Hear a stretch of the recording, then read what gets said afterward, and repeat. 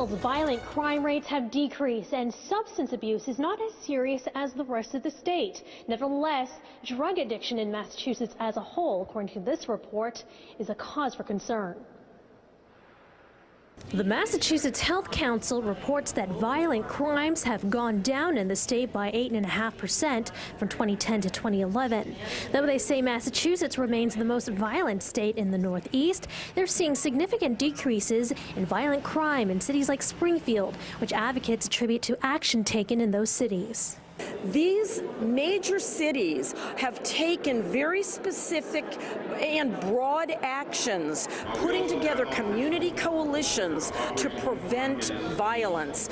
Substance abuse, however, is on the rise. The council reports eastern Massachusetts has the highest rate of urban drug-related emergency room visits in the country. Worcester has lifetime heroin addicts, double the national average.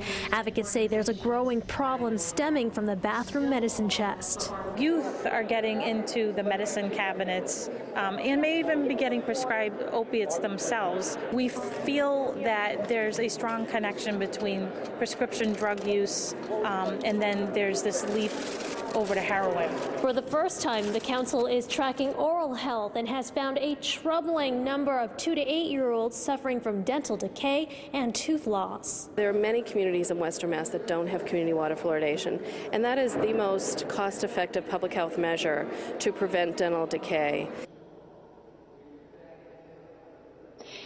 Advocates noted that Massachusetts has a Good Samaritan law, so if you are a co-drug user with someone who's overdosing, call 911 and you'll be safe. You won't be arrested or prosecuted. Live in Boston, Christine Lee, 22 News.